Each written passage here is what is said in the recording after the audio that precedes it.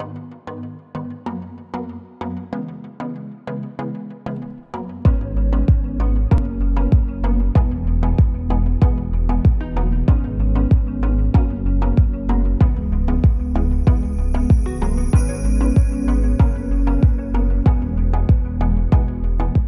core project 6, we try to understand why and under what conditions farmers accept these technologies and use them to develop more sustainable crop production systems.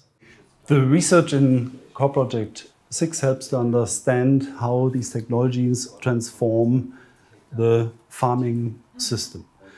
And with this knowledge that we generate, we can help policymakers to design agricultural and environmental policies that help to regulate the new technologies and their use. In addition, we can give feedback to the technology developers because we learn about the needs of farmers, crop breeders, other involved actors, and society as a whole.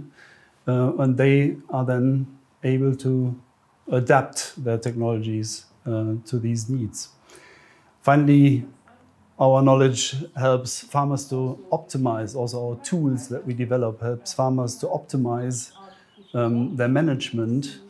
And in particular, we aim at developing an empirically informed modeling system, which we call a virtual laboratory, that would help us to simulate scenarios of how these technologies disseminate across populations of farms, and that also help us to simulate the potential impacts of these dissemination patterns in ecological, social, and economic dimensions.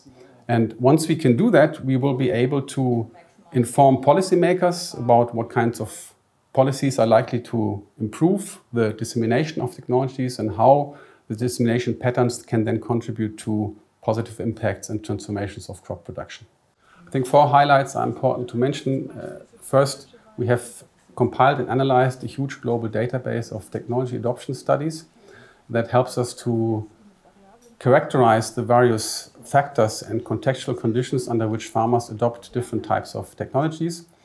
Secondly, we are currently running a number of innovative observational and experimental studies quantifying the factors that determine adoption of technologies at farm scale, in particular digital innovations and sensing and robotics technologies.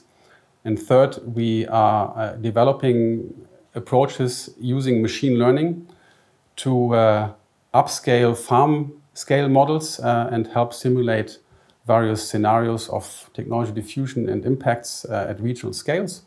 And finally, we have developed award-winning simulation tools that can be used in advice to farmers. One example is the Fruchtfolge tool.